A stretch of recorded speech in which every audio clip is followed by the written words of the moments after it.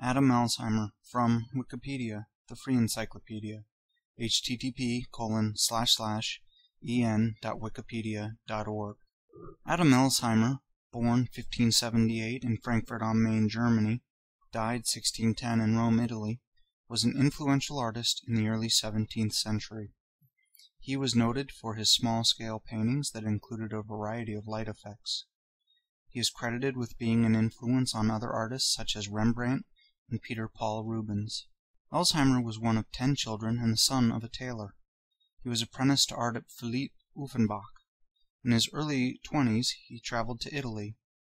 During a short stay in Venice he is believed to have produced several significant works, such as The Deluge and The Holy Family, and had been influenced by Venetian painters Tintoretto and Paolo Veronese.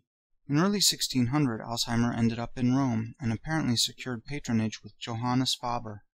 Here he became well known for his painting of Tobias and the Angel, 1602–1603, commonly known as the "small" Tobias. This picture was engraved by Count Hendrik Gaut, and as a result was published across Europe. However, his association with Gaut is widely viewed as ruinous to Elsheimer, and resulted in his eventual incarceration in debtor's prison, where he died. In 1606 Elsheimer married Carla Antonio Sturda da Francoforte, and in 1609 they had a son.